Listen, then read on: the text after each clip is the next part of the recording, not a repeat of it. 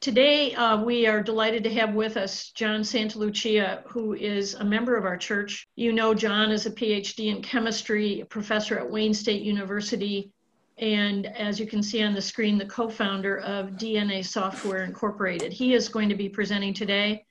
And Dr. Keith Belovich, also a member of our congregation, who is Chief Medical Officer of Ascension St. John Hospital, is going to be talking next week. John's topic today is the science of the virus, and Keith's topic next week is going to be all about. So having said all of that, welcome and thank you so much, John, for doing this for us. I didn't have to track John down about this. He offered, and I'm very grateful for that. So with no further ado, Professor John SantaLucia, dear friend of ours and member of Memorial Church. Thank you again, John. Thank you everyone for attending. I've gotten so many requests from family and friends. They know that I do science related to infectious disease about this topic, that I thought it would be appropriate to give a community outreach talk that would sort of be accessible to all users. And so even children, I think, will be able to get something out of this talk today. So I'm trying to hit it at people where they're at. I'll tell you a little bit about me. As Susan introduced me, yes, I'm a professor at Wayne State, and I've also co-founded a company called DNA Software. And my expertise is in development of diagnostics for infectious diseases, including COVID. And I also have expertise in thermodynamics of DNA, ribosomal biology, bioinformatics, and clinical diagnostics. But I am not a medical doctor. So just truth in advertising.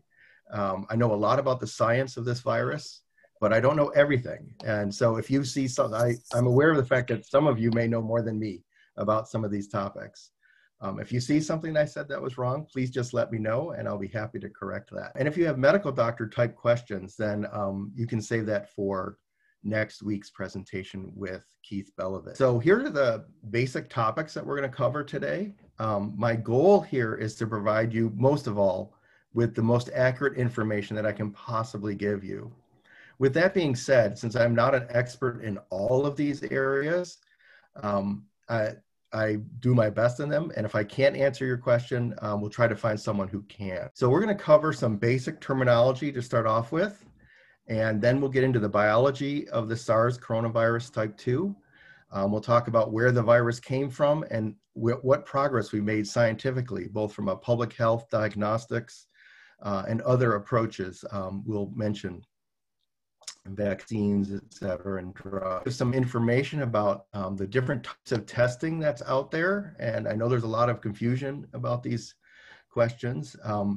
Do masks work? You know, what therapies have been developed? What is herd immunity? So before I start, you know, the science of coronavirus is super duper. So this disease is, of course, a terrible disease, and we're all suffering from it at various levels. You know, some of us have actually lost loved ones. Some of us know someone who's not fully recovered from this disease. Of course, it's had terrible economic devastation and a huge loss of jobs. And I'll just say this disease does not know any political or socioeconomic boundaries. In a sense, we're all tired of it. It's amazing to me that so many of you are coming to hear a talk about COVID when we've been sort of, you know, we're kind of sick of it all. And we all have this question about when it's going to end. And unfortunately, I think it's going to get worse before it gets better. And yet, I hope that the things I present to you today will give you some hope that that better times are coming. So first of all, let's talk about some basic terminology. What about the name of the virus? The name of the virus itself, the actual formal name, is SARS-CoV-2. And that is an acronym for Severe Acute Respiratory Syndrome Coronavirus Type 2. And the disease is named COVID-19. All right, so there's a difference between the disease and the virus that causes the disease. All right, so the name of the disease is Coronavirus Disease 2019, which is abbreviated COVID-19. You'll hear some of these terms like epidemic, pandemic, endemic. They sound very similar, but they have different technical meanings. So epidemic is the rapid spread of a disease to a large number of people within a short period of time, but it is a limited geographical area. A pandemic is when an epidemic of an infectious disease has now spread across multiple continents or worldwide even, affecting a lot of people. All right, so the SARS-CoV-2, COVID-19 disease was declared a pandemic in March of this year. Endemic is a place that we don't want to get to. An endemic disease is a disease that is regularly found in a group of people.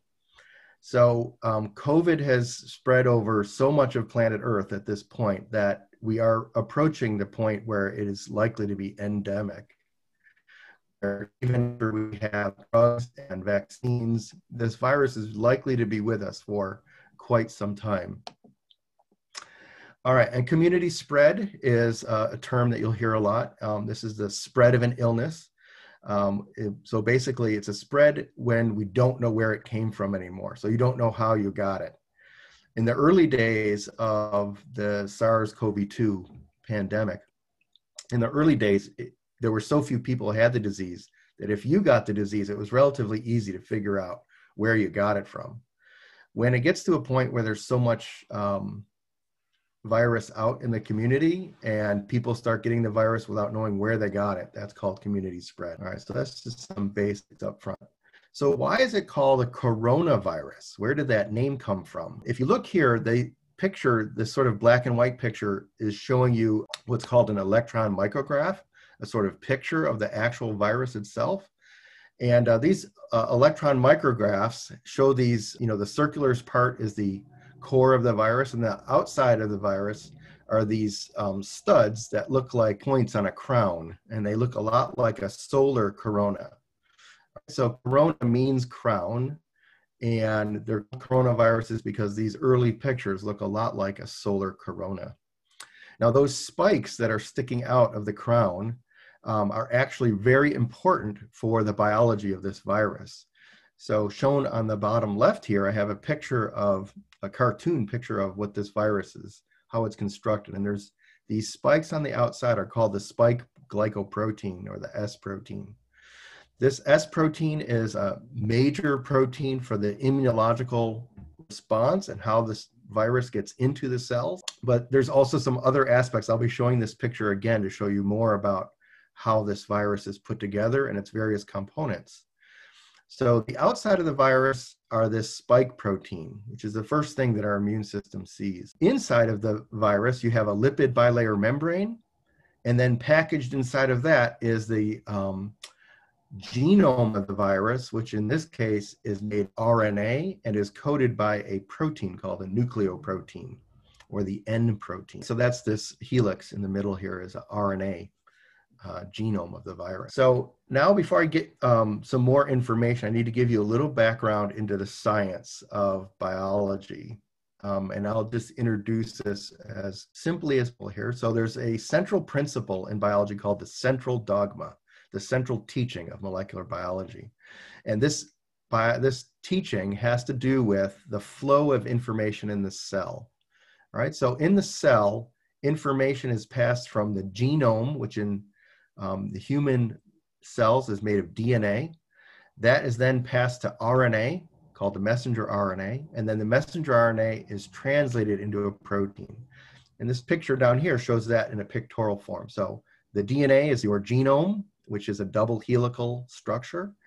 That double helical structure contains all of the genetic blueprint that make up a human being, for example. And DNA, of course, can be replicated, or a small section of DNA can be transcribed into a shorter piece called a messenger RNA. That messenger RNA can then be translated from a DNA code into a protein amino acid code, right? That translation. These proteins are the enzymes that catalyze the chemical reactions that are in your cell. Now, what's unique about the SARS-CoV-2 virus is it doesn't work the way most living organisms work. Since it's a virus, it's not living. This virus directly replicates its RNA without going through a DNA intermediate. So it's the RNA part of the virus that gets into the human cell and is replicated and then makes RNA, makes viral protein in the human cell. we'll see later on that to detect the virus with diagnostics, we wanted to be able to detect the viral RNA genome. To do that, we will reverse transcribe the RNA. We'll go backwards. Instead of doing the normal way, going from DNA to RNA, we will use an enzyme called reverse transcriptase to make a temporary copy of DNA version of that RNA, and then we'll replicate that DNA in a process called the polymerase chain reaction that we can detect. So I'll show you more pictures of that. Here's a little bit more about the virus itself, and I know this is technically detailed here, but I really want to give you the true science behind this virus. So the virus, this is a relatively large virus. It has a genome just under 30,000 bases long. Most viruses are smaller than that. A few are bigger, like the pox viruses, for example. But this is a large RNA-based virus. It has multiple genes in the virus. It has 12 what are called open reading frames, or ORFs. These open reading frames each code one or more protein. In the case of the SARS-CoV-2, the 12 open reading frames code for about 30 proteins. And these 30 proteins self-assemble into the virus structure I showed you earlier. This is showing you a little bit about how the virus gets into the cell and how it replicates. So when a virus, this virus is transmitted through respiratory droplets. So if you inhale a droplet that has a virus in it, it goes into your lungs. Then in the alveoli, the alveolar cells of your lungs, there are these receptors that are called the ACE2 receptor. The ACE2 receptor binds to the spike protein. Remember we talked about solar corona with those spikes. The spike protein of the virus is its means to enter the cell. So the receptor on the cell binds to the spike protein. And then the cell, the virus gets, it does a process called endocytosis that brings the virus into the cell. All right, it's called receptor-mediated endocytosis.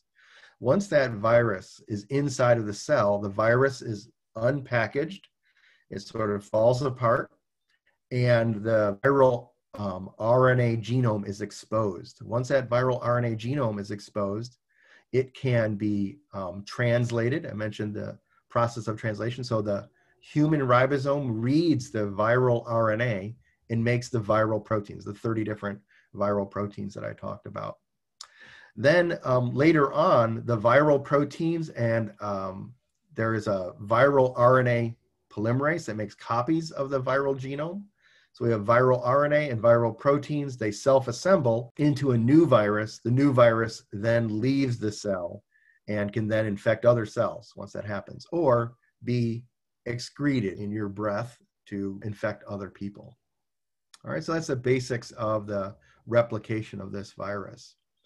Now, one of the interesting things about this virus is perhaps you wondered why it is that people talked about hand washing and why it's really important to wash your hands. Well, this virus is what's called an enveloped virus. It has a lipid bilayer membrane as a part of the structure of the virus. So let's go to that slide. So remember this slide here with the showing a blow up of the structure. So it has this part that's in red is called a lipid bilayer. That lipid bilayer is soluble in soap. So when you wash your hands, you are actually disrupting the structure of this virus, which makes the virus degrade relatively quickly. So sometimes the simplest things are the most effective things. So you don't need, so an antimicrobial or antibacterial soap, well, bacteria are different than viruses, and those don't really affect a virus. In this case, the best thing you can do is just using soap and water. And the reason is because it's an envelope virus. Okay, so here is a common question that I get about this virus, which is where did the SARS coronavirus type 2, where did that virus come from? There's a lot of conspiracy theories out there, right? So one suggestion has been that the SARS-CoV-2 was invented by the Chinese government as a biological weapon, and they did it at the Wuhan Institute of Virology. This is a totally false story. This is not true. And we can prove that it's not true. So during this talk, I want to make sure that I give you the most most accurate factual information possible. So I'm not just going to make statements. I do want to back them up with the evidence. In this case here, the genome sequence of this virus was determined shortly after the discovery of the disease. And the genome sequence immediately shows that this virus was not invented by humans. It does not contain any of the elements that a human would have put into a synthetic virus if they were to try to make one. It doesn't contain things like restriction enzyme sites, which are used to sort of do cloning and make artificial gene inserts. It doesn't contain virulence factors that would make it more deadly. If you're trying to make a weapon, you'd want it to be more deadly. It doesn't have a way to give the person who made this, if someone made this, then they would want to have a way for them to be immune or have a drug to make it so they didn't get it. It doesn't have anything like that.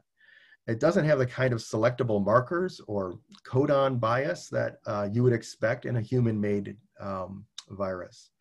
And furthermore, there's been surprises about this virus. As we learned things about the structures of this virus, the actual 3D structure, for example, of the S gene, the spike protein, has shown that it has a unexpected and unique interaction with the ACE2 receptor. That's different, for example, than the interaction found in the SARS virus, right? So SARS is not SARS-CoV-2, but the SARS virus from the year 2003, that virus also has an S gene and an ACE2 receptor interaction, but it's different. And a human wouldn't have known to do that. So lastly, we currently don't have, as humans, at least I hope we don't have, the technology to create a truly new virus like this. So this is just a false story. Globally, we are learning how to minimize this disease, and we've made mistakes along the way, including the scientific community. And some of the misinformation that is out there has been not ill-intended, just, we're learning as we go. Other things have been more insidious. I'm speaking here a little bit, it's maybe the only political thing I'll say during the entire talk, or could be construed as political. It's true that China has made some mistakes, all right? So they should have regulated their food markets better. I'll show you a little bit about that. They should have had some more transparency, maybe in some of the things that they've done. But it's also true that China did notify the world within just a few weeks of the outbreak. And, if we had an outbreak in America, I think it would take us some time to sort of just figure out what was going on. Is this new or what is this? But they did notify the world quickly about this disease. They sequenced the genome at lightning speed, remarkable speed, and released that to the world community, scientific community, which was crucial in developing our response to this virus. We've also invested for years, China has, in monitoring the animal reservoirs for this virus, which I'll show you more about in a moment. And they provided technical help. So in my scientific opinion, I think it is really wrong to blame the Chinese for the presence of this virus on our planet. So if it's not from a lab and humans didn't make it, where did this virus come from? Well, SARS-CoV was called the zoonotic disease. So there's your nickel term, or nickel word that you can learn for today, zoonotic. So a zoonotic disease is a disease that comes from animals and jumps from one animal to another, all right? In the case of SARS-CoV-2, being honest here, we do not know 100% for sure the animal origin of this virus, but we have like a 99.9% understanding of this, and I think we'll understand more as time goes on. But the current best hypothesis or best data that we have has to do with what we've seen for viruses for years, all right? When you hear about the influenza virus, for example, you hear it called the avian flu, the bird flu, or the swine flu. Why is that called that? Well, that's because the viruses were initially in animals, birds or pigs, for example, and then there was some sort of recombination event that occurred or mutation that occurred that allowed the virus to jump from one animal to humans, and then now it's a human virus.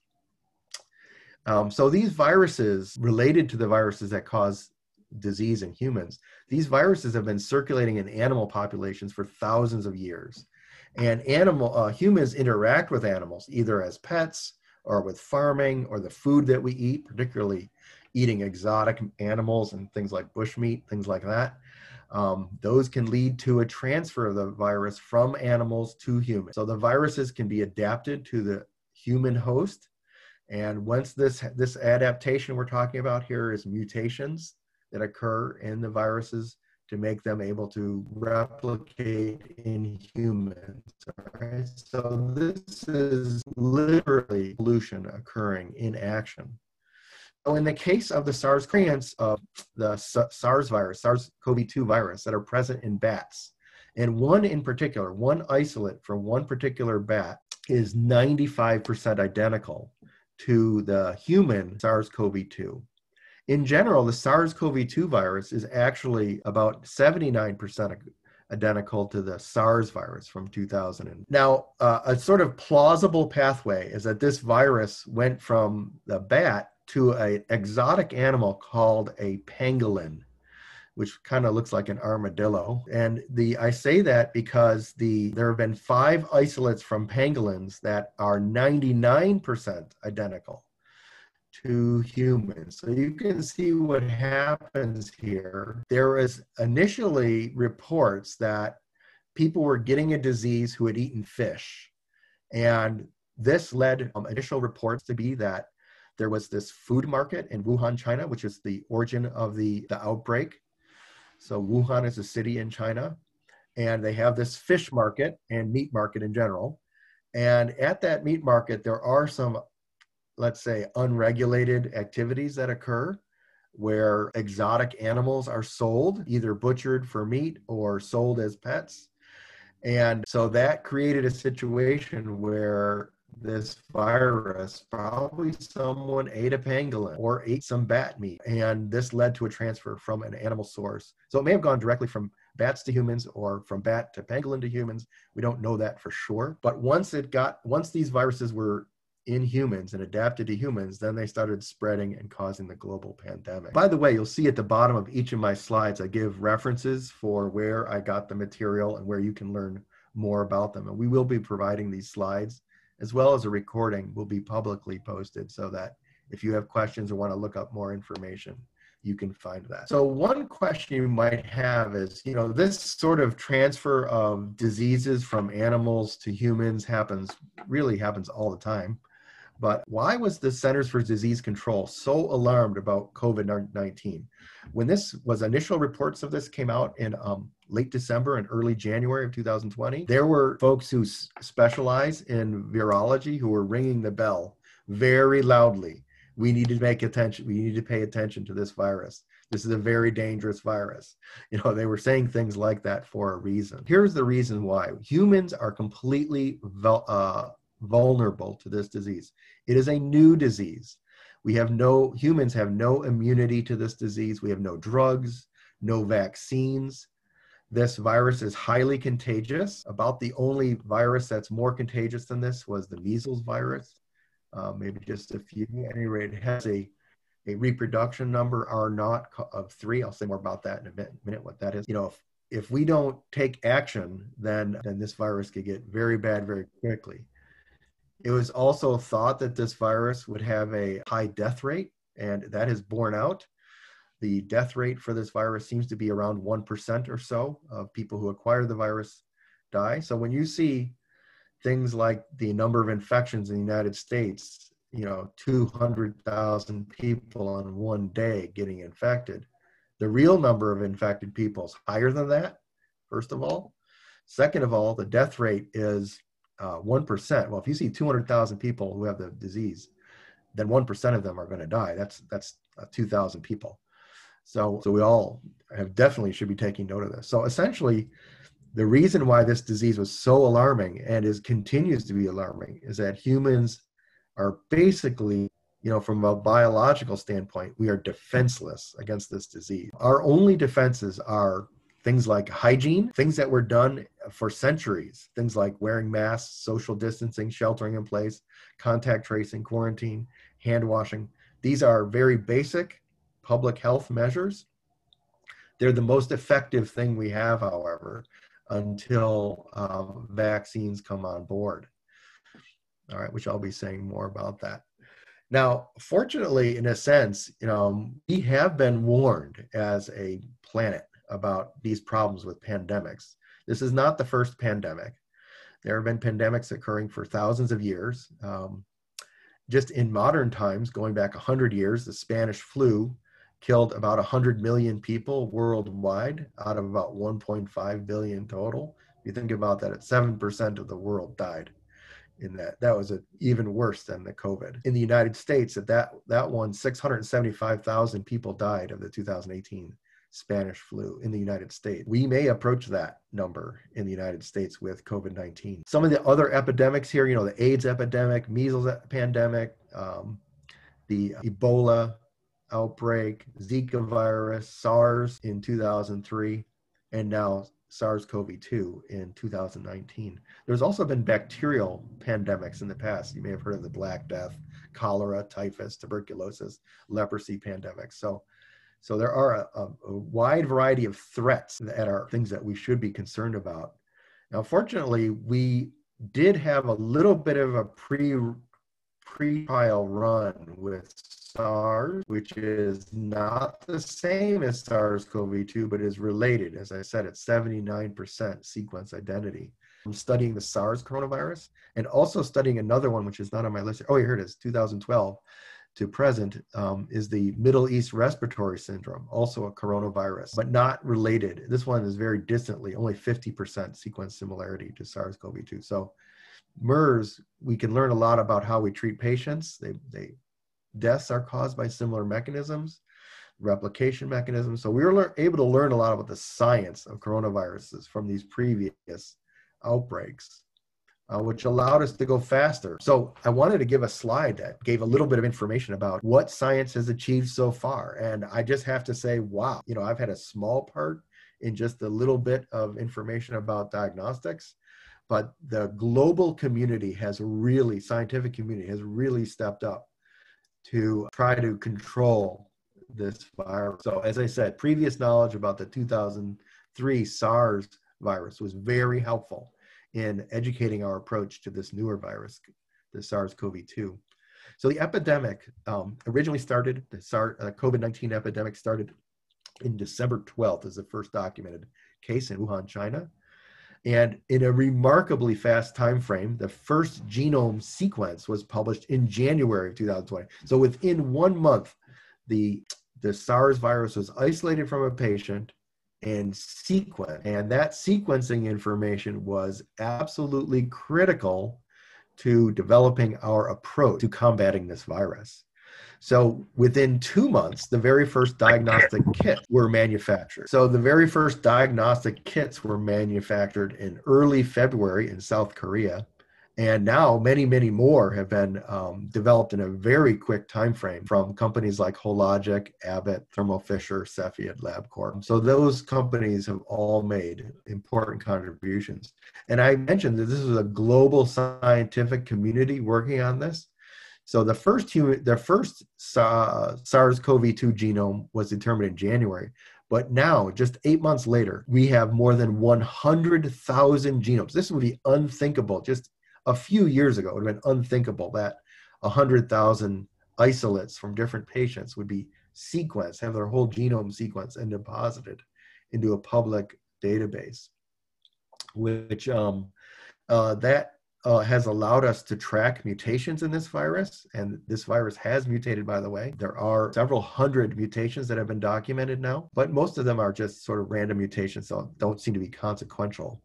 So we're monitoring this virus worldwide to understand its evolution and to modify our response appropriately. Within just 2 months, that critical spike protein that I mentioned at the very beginning of the lecture, the crystal structure of that protein was determined, which is absolutely remarkable. That these used to be efforts that would take, years and years of effort. So here, within a very short period of time, we'll see that these are very important for our approach to developing therapies and developing vaccines. In March of 2020, a previously existing drug called remdesivir This drug was developed by Gilead Sciences to treat Ebola.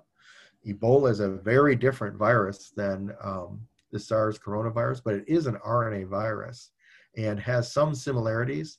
So there was some thought that perhaps an existing drug like remdesivir would help, and it was actually shown in March very early on that this drug had some efficacy, and that has been borne out with later studies. Convalescent plasma therapy is an approach that we'll show a little bit more about how that works. President Trump received that convalescent plasma therapy as part of his treatment when he got the disease. So these are like miracle 21st century approaches to science here that have really, really come about. Now, normally the development of a vaccine takes decades or a decade, a long time to develop a vaccine. But in the case of the SARS-CoV-2 virus, we have our first vaccines made and clinical trials completed, or at least phase 1, phase 2, phase 3 have been completed on large scale, and manufacturing occurring in just 8 months. This is just absolutely, from a scientist, I'm personally in awe that we were able to accomplish this. Some of this is due to the US government's effort called Warp Speed, in which the US government funded companies like Moderna to develop these vaccines on a time scale unlike what we've seen before. So, kudos to our government for having the vision, and our president in this case, for having the vision to go after this approach that led to the development of vaccines very quickly. And I will say all of these scientific achievements are only possible because of previous investments made in science, all right? So we would not have been able to go after, get very fast therapeutics and very fast vaccine, very fast development of drugs, were it not for the basic funding to the National Institutes of Health, the National Science Foundation, and our various government agencies, the Department of Defense, which is an agency I've worked with, for example, to develop diagnostics for the coronavirus. And there's also been a public government and private sector partnership. So there have been amazing contributions from biotechnology and pharmaceutical companies, some of which are above, but there are many more.